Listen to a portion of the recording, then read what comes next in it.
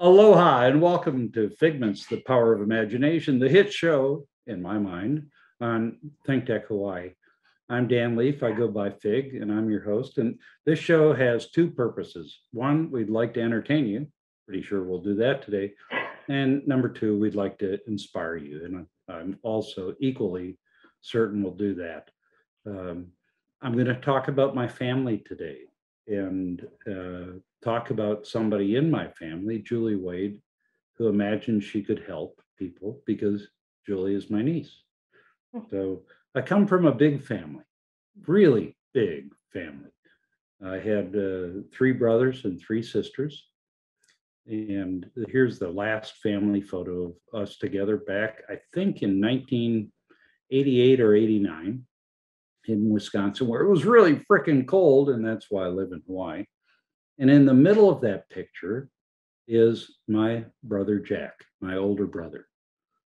And Jack's wearing his typical flannel shirt.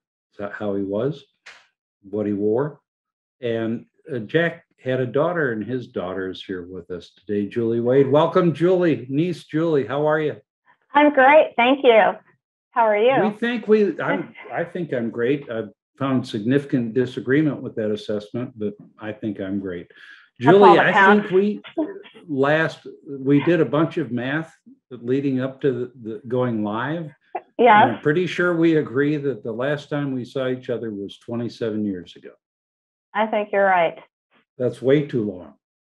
It is. You should come to court in Indiana. Should I come to Indiana or should you come to Hawaii? I'd recommend you come to Hawaii just based on location. But either way, I can't wait to see you again because you're one of my heroes. And heroes is not a word that I use lightly. In fact, I don't use it very much based on my military experience and experience in combat. I think it takes something special to be a real hero. And Julie, you are, and we'll get to that in a minute. But we have another picture of you and I together, maybe 100 years ago. Wait, first here are your mom and dad and you, little Julie, wide-eyed, kind of, what's the world giving me? And then that's us together. And please comment neither on my haircut or lack thereof or my shirt, but remember that you told me something about that visit with you guys in Colorado. And I think this was probably 1980, maybe. Is that possible? Oh, no. This was about 1975, 76. Oh, really?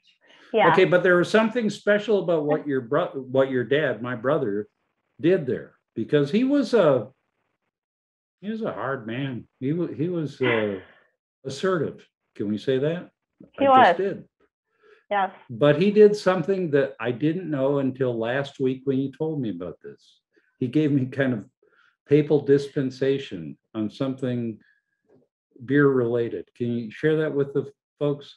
I don't know if I can actually share the name of the beer. So it was the type of beer that you had in your hand.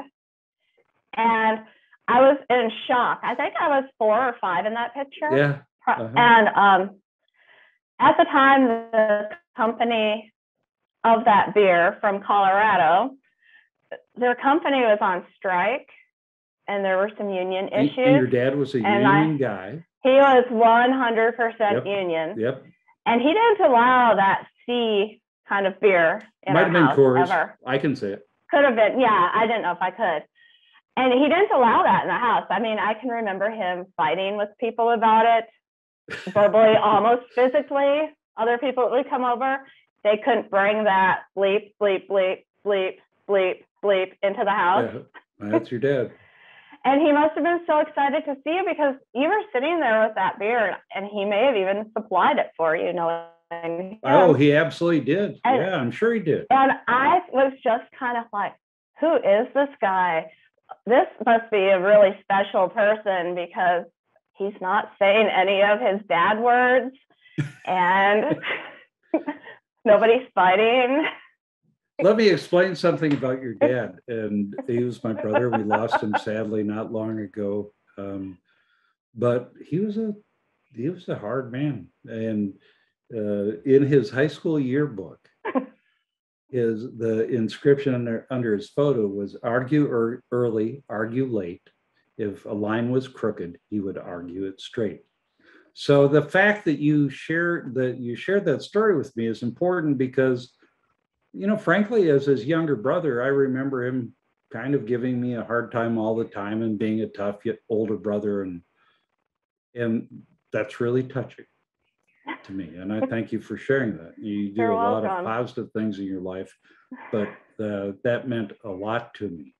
I'm glad because every time I see that photo, I'm like, how isn't there a fight? I mean, we never had that kind of beer. He could be out of beer and we still weren't drinking that beer. How could that be? And it was. And now I know something about my own brother that I didn't, other than had you not told me. And so that's meaningful. And to me, that's you. I discovered Julie on Facebook, which is weird.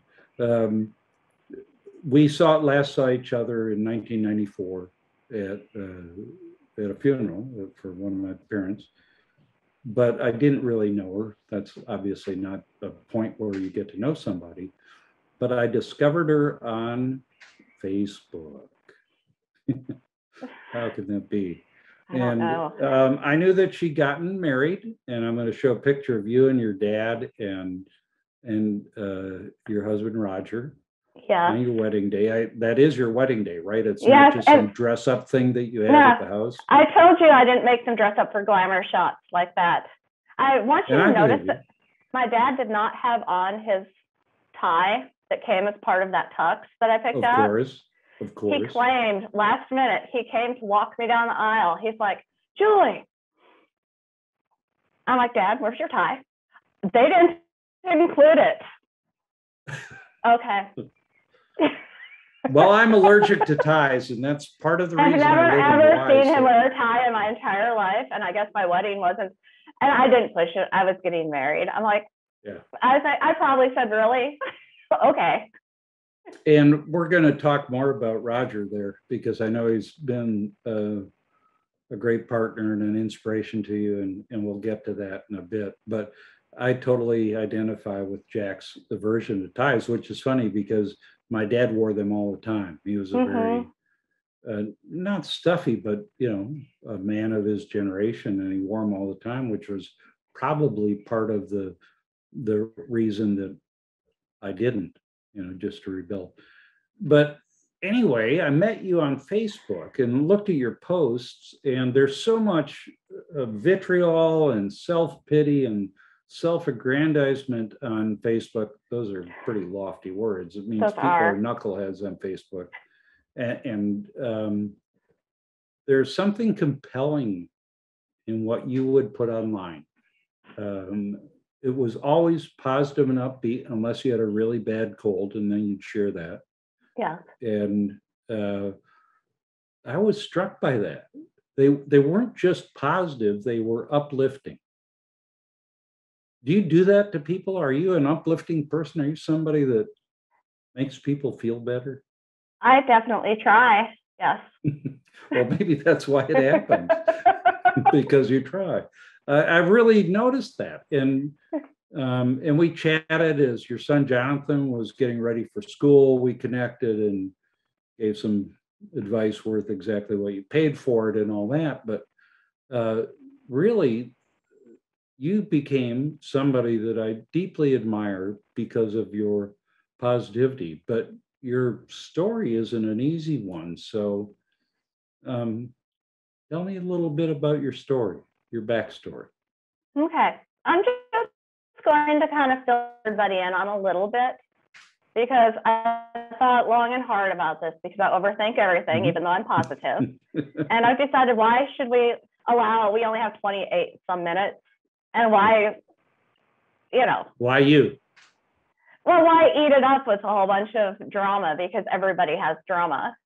And that's not really why I'm here. But okay. The gist of it is that my mother, she was mentally ill. She was diagnosed with schizophrenia when I was 4, and she was very, very, very sick. and hospitalized numerous times. And when she would take her medicine and she was healthy, she was the best mom in the world.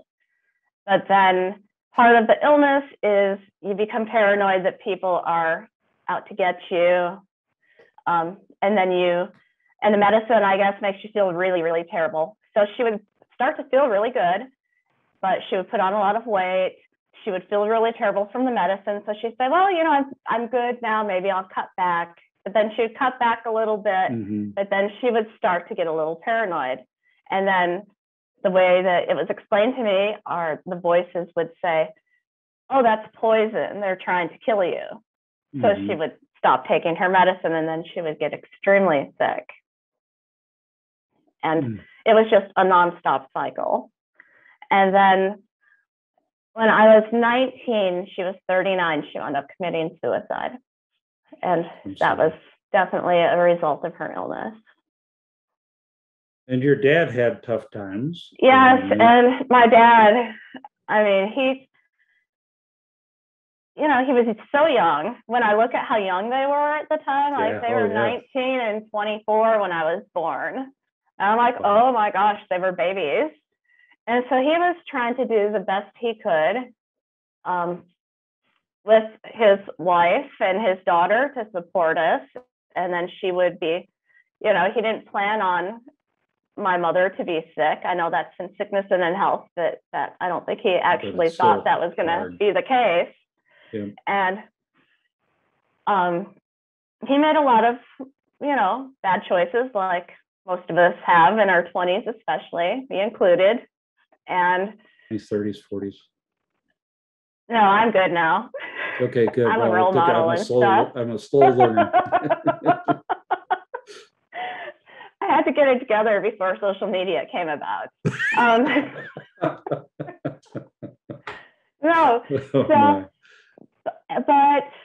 when it was right before I turned 13, so I was 12. I don't even know all the details to this day, but somebody blew our house up and tried to kill him and almost succeeded. And he wound up. He was horribly burned. He had 90% of his body in third and fourth degree burns, like full thickness to the bone burns. Yeah. Should not have survived by medical standards. No, he should not have. In fact, they said less than 1 in 500 chance of even living. Yeah. And then they said if he did live, he would have lost all function of like his hands and stuff because of the nerve damage. But he was literally working on his house, installing windows until the day he died by himself. Yep. Big windows. Yeah. Okay. I can picture that. And I remember going to the burn unit in Chapel Hill, and his doctor God bless at the those time, people who saved his life. Yes, his doctor, and I don't even remember this, which is crazy because I have a good memory. And I was so proper at that age, believe it or not. I was so proper, And apparently he said to me, you need to prepare yourself because your dad's going to die. And I guess I picked something else off his desk and threw it at him and dropped the F-bomb and told him that no, he wasn't going to die because he squeezed my hand when I was in there. And that's how we've always told each other we loved each other. And he was wrong. And he was wrong. Wow. Yeah, this will be a tough episode to get through because these are things I didn't know about my brother. I was stationed overseas and I knew about the fire and everything else, but I did not know these details. I really didn't think he was, and I saw him. I mean, it wasn't him. He was, fire makes you extremely swollen. He would say crispy critter. Yes, he called himself that. No. Yeah. He was in the burn unit, in the intensive care part of the burn unit for at least 6 months. Wow. And then he was in the regular part of the hospital for another 6 months, and he was in rehab for about a year. Or the rest of his life. I last saw him, I stopped by Albuquerque and saw him. And, but anyway. He lived, and he had a pretty good life after that. Oh my gosh, his time in New Mexico, like the last 30 years of his life, he had a great life, and he made a big impact on people too. I learned a lot going out there. So that leads me to ask you, but I think you've already answered a little bit. Why are you so damn positive? I'm not going to make my comment that I made before. Because I would like to stay employable, and because it wasn't true. Well, from about 12 on, I would live with relatives or foster homes or residential group homes or wherever there happened to be a spot to live until I was finally on my own. And I was on my own before I finished high school, but I still finished high school, and I had 3 jobs, and you know, you do what you have to do. But I felt like, I don't know, there was so much, I made so many bad choices after that too. After my mom died, I was a hot mess, and I don't know if I even knew how hot mess I was. You know what I mean? Yeah. But well, when we're a hot mess, we seldom realize it. But I survived. Yep. And I made it through all of that. And I kind of have to move forward a little bit. But when I started working, well, when I became a mom, I knew I had to get my act together because I was mom. And when I started working with kids, I would kind of draw on their positivity. You feed into that. They have so much optimism to offer. And the more that happened, the more I thought, you know, if I just had somebody tell me this, or just had somebody tell me this, or just had one person say, oh, yeah, I had that happen. Okay, so I'm going to interrupt. Rudely, but I'm the host, so you can do whatever you want. Because what somebody might tell you would be this that you shared with me. You can change the world, because you haven't just lived positively. You have helped people change the world or their world. And that's a level beyond just not screwing up, not being a hot mess. Right? It is, but I had to get through that messy stage first. Sure, and but I don't want anybody else to have, well, I feel like I learned a lot of things the really hard way. And if I can prevent somebody from having to learn the really hard way, why not? Yeah, why not? And here's some of the other silly, naive, positive means that you've shared. You know, be the woman you needed as a girl. Frankly, I love that, because you needed somebody, but your mom was sick and she couldn't be that woman. And how you make people feel matters. And when I think about my life and how I've made people feel in a bad way, man, I don't like that. Same. I mean, I have not always done the right thing. Who has? And then finally, don't quit, because not for yourself, but because others will see you quit. Exactly. And the people, like the kids, your own children, or the other kids, or people that, you know, you can't be, especially in education, and be somebody that just gives up. The kids have to see somebody that fights their way through. And even if you don't make it, or you make mistakes and you admit your mistakes, they need to see that you're not going to quit. Wow. It's a powerful story. I'm going to take a break and catch a breath and remind people that in just a week, we'll have Figments on Reality, where I make non-political, non-vitriolic, thoughtful, I hope, and thought-provoking, I'm sure, commentary on the events of the day or whatever comes to mind, because I'm the host and I can do that. So one of the things that is featured positively or prominently in what I saw in your Facebook Get to Know You stuff is your involvement in running and coaching, mentoring track students or track athletes. Yeah. Were you a track athlete, or were you I running was from the police? I was maybe, no. Maybe, I plead the fifth. No, I ran cross country. I didn't do track. I did a lot of distance. I ran 100-mile weeks. It probably kept me sane. Yeah, maybe, but that's a and lot. And that was different training. That was the 80s. I ran 100-mile weeks to do 2-mile races, so that wasn't. I've driven 100-mile weeks, but I don't think that's the same thing. So yeah, so I had some experience with it. You want me to tell you how I started coaching? Yeah, absolutely. Okay, so I had some experience with it, and my son was going into 7th grade, and they needed a cross country coach. And he still likes me then. He went through a time where he didn't like me. He likes me again now that he's 24. Because he's like, Mom, there you go. You should coach cross country because you used to be really fast and you used to run a lot. And I was like, okay, well, I'll apply. And I really didn't think I would get the job. So I'm like, okay, well, I can tell him, oh, buddy, I applied, and I didn't quit. Have a good season. I didn't quit. I applied, and I'll be at all your meets. And the principal at the junior high at the time gave me a call and called me in for an interview, and then I was the coach. So I was like, oh, crap. Well, I've met one of your mentees, and I always remember that there's a fine line between being a mentor and a tormentor.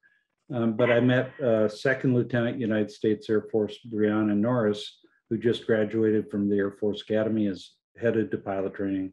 Yeah.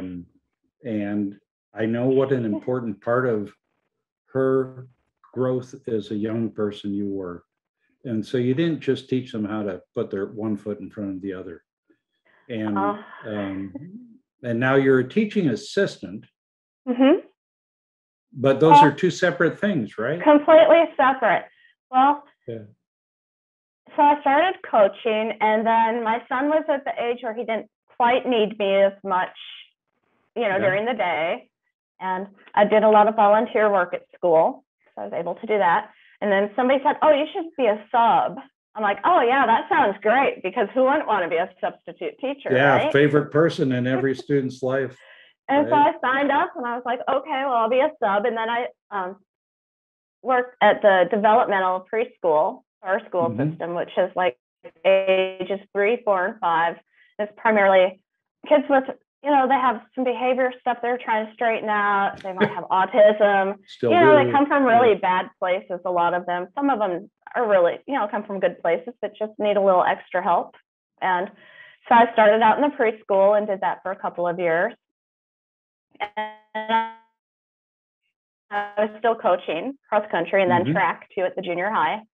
And then a position opened up for an assistant at our junior high. And I thought, okay, well, I'm kind of tired of getting like wet sneeze directly in the face. And I'm tired of thrill. And I'm tired of being sick every single day of my life. I saw that on Facebook.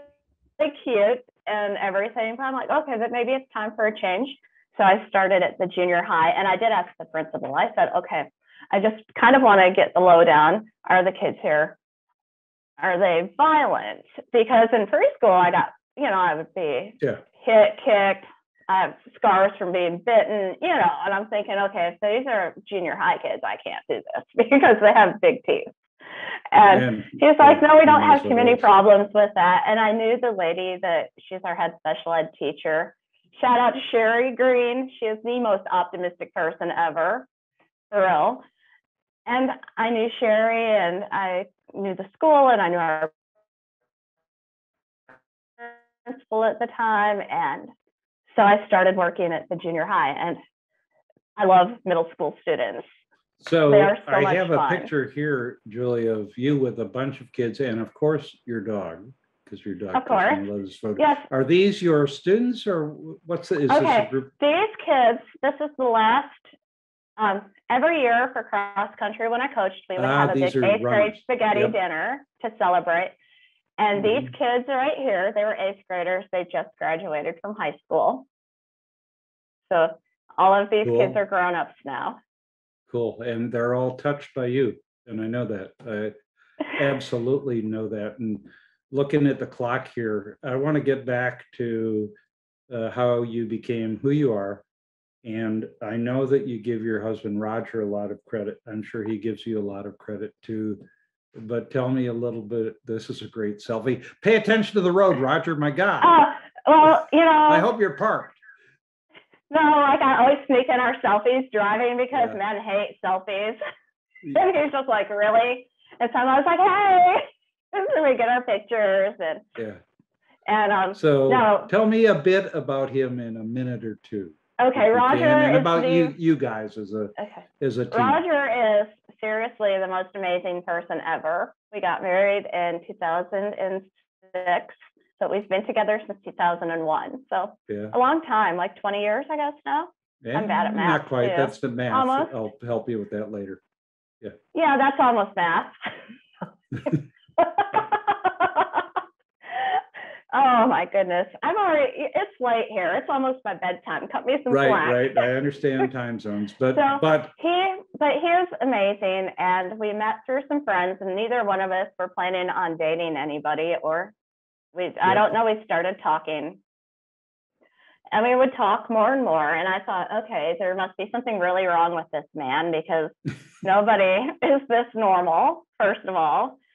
And we started dating, and like the first time we went out, I'm like, just so you know, I left my friend where you work, all of your phone numbers, all of your information. And if I go missing, she's calling the police. Well, it's worked out. And I think he was just like, okay, like what's wrong with her, but okay. And then, I kept waiting. I'm like, are you a serial killer? What's wrong with you? Nobody is this patient. Nobody is this calm, and nobody follows through with what they say all the time. And he's been that way the whole time. And I haven't found any bodies yet. So it's clear from what I've seen that you're good for each other, and you're good for the world. What's your current Figment? What's your dream now, Julie? I am in college, and I'm trying to finish so I can become a science teacher. Cool, because you are a self-identified geek, and we don't have time to go into that. And we share geek jokes on all the time on Facebook. And I just figure, I always tell the kids that I work with that education doesn't define whether you're stupid or smart or anything, because it doesn't. However, the more education or training you have, the more opportunities you have, and the more opportunities and choices you have, the happier you're going to be with life, because you can pick. And so I'm trying to do that. And you do, and I see it, and I've seen the results. I've met Brianna, as I said, and I know how many other people you've touched. So I usually throw in a "What would Fig do?" based on one of my early lessons of this show or early episodes. What I would do is be more like Julie, because she's a positive human being and a great role model, and a person who makes the world a better place every day. I'm sure of it. And someday I'll see you in person again, and I'll verify it. Yes, well, I'll come to Hawaii. I'm good with that. Thanks for the sacrifice. You're welcome. And I look forward to that. You are one of my heroes, Julie, really. You're one of thanks for mine. And I'm so happy to do this. I feel so like a movie star and stuff. Yeah, well, millions of viewers, says me. It's not quite true, but that's what I say. So, gosh, that time went quickly. Holy moly. I need a part two. I need my own mini series here with you. There you go. I'll connect you with the ThinkTech folks. So remember to watch Figments, The Power of Imagination, and my other show, Figments on Reality, here on ThinkTech. ThinkTech is a nonprofit organization. Please go to their website and see how you can support them. They do great work. And I just really admire what ThinkTech does, and the fact that they let me share incredible people who change people's lives on Figments, The Power of Imagination. So thanks for watching. Please send me any ideas or feedback that you have on your YouTube comments or to the email shown there, info@phase-1.com. And I hope you'll join us next week for Figments on Reality. Aloha and mahalo.